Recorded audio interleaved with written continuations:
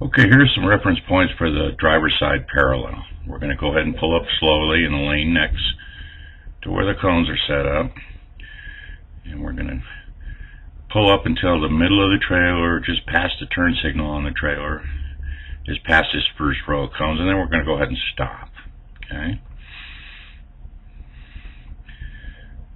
So as you can see there, you can see the turn signal middle of the trailer. This doesn't have to be perfect, but somewhere around here. So as you can see, there's turn signals here, the cones are here, it's a little past it, and now we're going to go ahead and turn our wheels hard to the right and go ahead and go forward. And then there's a few reference points here we can use that depending on what works for you. So if we have a back window, we're going to go ahead and we can use the corner of the trail right here, the corner of the trailer across the, and it's when that gets on top of the passenger side frame rail over there, that's a good place to stop. Okay. Another way, by looking out the back window, if you have one, is to just look down the side of the trailer. We'll show that here in a second, and you can see one cone, almost two, so 1.5 cones right there will work as well. Now if you don't have a trailer, we're going to go ahead and use this convex mirror here, and you can see that here, and we're going to try to see, and it's hard to see, but you can. There's 2 cones right back here. And you see those and you know when to stop. So any of those is fine.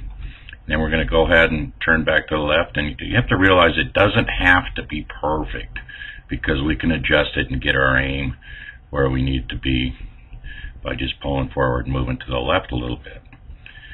So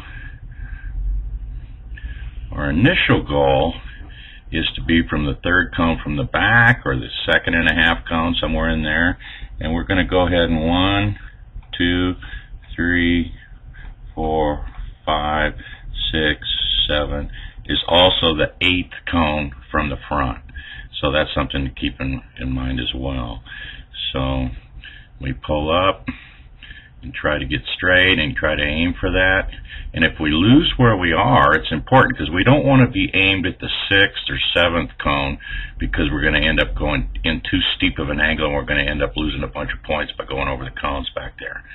So if we can't see where we are, it's best to just turn to the left and pull forward, and we can see it. And you can see a pretty woman walking back there. She's not paying attention, but we need to, so we don't run into her. Okay. And we're going to go ahead, and now we are aimed at pretty much where we need to be, which is the 3rd cone here and then the 8th from the front.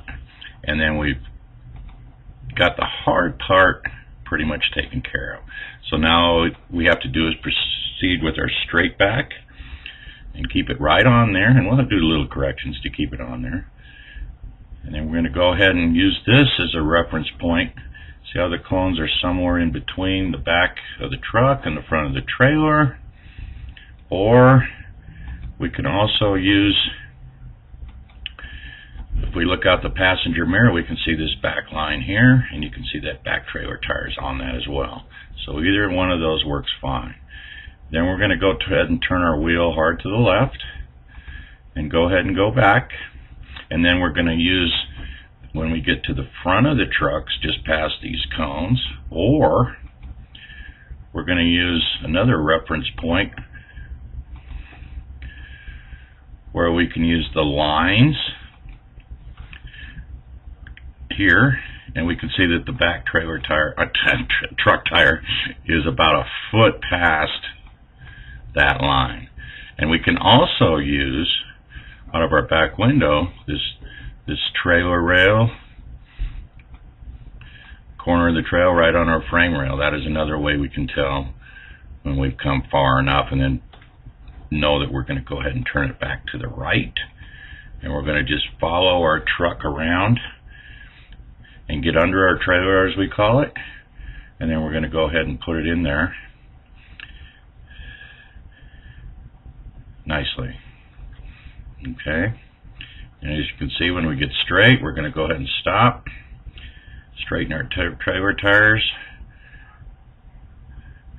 and then as you can see, we are inside the boundary here, which is not a bad thing, because being over here is only 1 point off, which is not a bad thing at all. And then the other part at the back is that if we look here, they will ask you to try to put it in this back box right here. But if you're short here, it's only 1 point off, whereas if the trailer was to back up past it, then we would lose 4 points, and so it's better to be right where we are and get on our way. Hope this helps you. Thank you.